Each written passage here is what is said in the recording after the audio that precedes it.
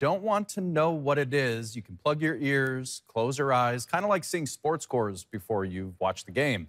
Every year, it's fun to see what appears in the garden space at 15th and L Street. And if you haven't driven that location lately or were keeping your eyes on the road, you might not have figured it out just yet.